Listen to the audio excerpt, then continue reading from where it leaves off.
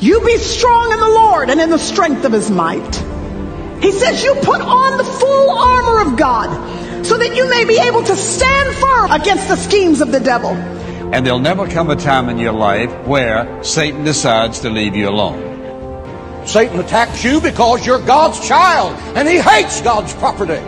Satan attacks you because you're the light of the world and he's the prince of darkness. Satan attacks you because you're the truth and he's the father of lies. Satan attacks you because you're a soldier of the cross. You're anointed. You have the word of God. You have covered by the blood of Jesus Christ. God has given you authority. Use it so that you can have victory and peace in this life.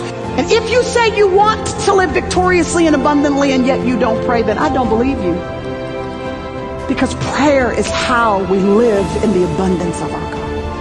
You can never exhaust God's resources because he can do exceedingly abundantly above all that you can ask or think.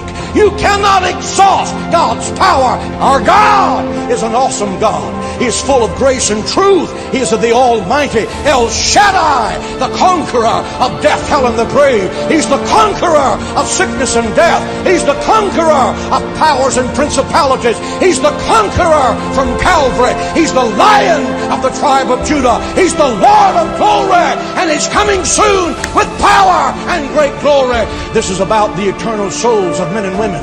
This is about your sons and your daughters. This is about the future of this nation. It's time for those who name the name of God to suit up and show up. This is a fight to the finish, and I intend to win it with the help of Almighty God. Do you want it? Then fight for it. Do you want it? Then fight for it.